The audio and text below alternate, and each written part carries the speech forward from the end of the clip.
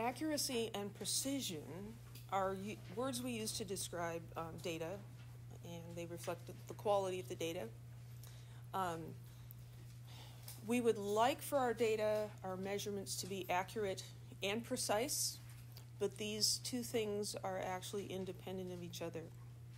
So you can be accurate and precise, you could be not accurate and not precise, you can be any combination. So accuracy refers to how close your measured value is to the true value. And so if we think of shooting arrows at a target, accuracy would be hitting the bullseye, right? You're aiming for the center and you hit it right there. That's accurate. Precision refers to multiple measurements of the same thing and how close those measurements are to each other. It's really, how consistent you are, how reproducible are the measurements. So, again, with the archery,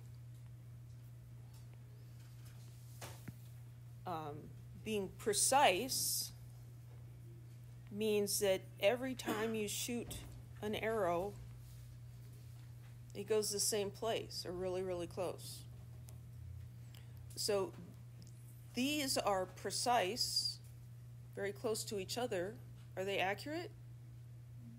No, because we were aiming at the bullseye.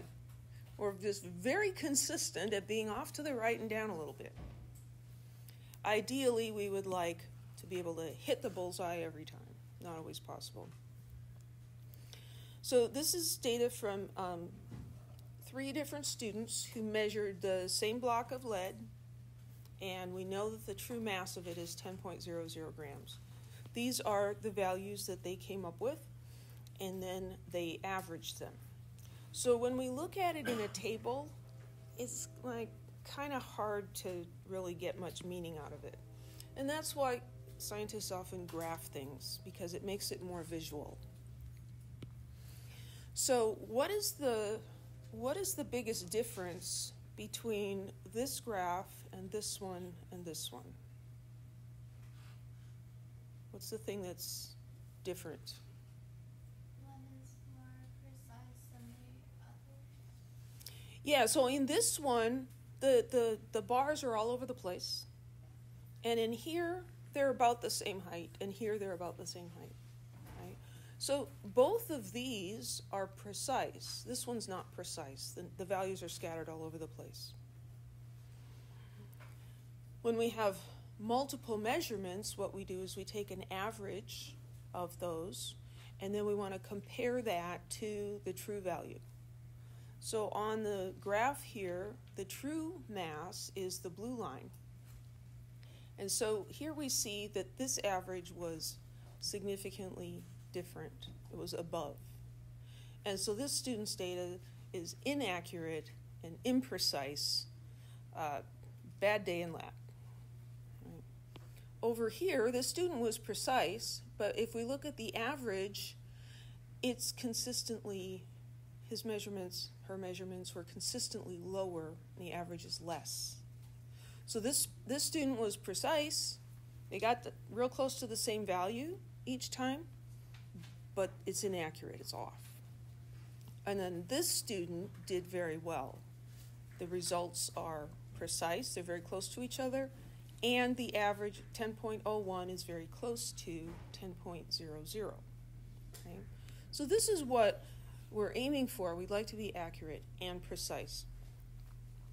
We have quantitative ways to measure accuracy and precision, and we'll be learning more about those in lab. For accuracy, we use percent error to measure the difference. That is a really loud stereo outside. Oh my goodness. Yeah? It's like shaking the building. Good. Wonder how much that cost him. Anyway, precision, we can evaluate using standard deviation, and accuracy, we use percent error. So in the worksheet, there's a couple of questions that ask you to calculate the percent error, and it gives you the formula. there are two kinds of error. Random error has an equal chance of being high or low. So it's random, right? Any given measurement might be higher than it should be or lower than it should be. You can't avoid a certain amount of random error. But you can get rid of random error by making multiple measurements and averaging them.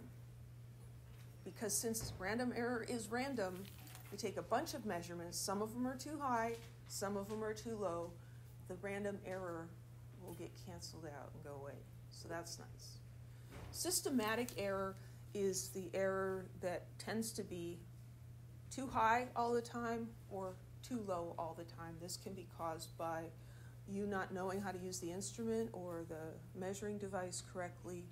It could be caused by a problem with the measuring device.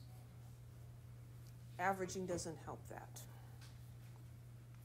The systematic error is definitely going to affect your accuracy.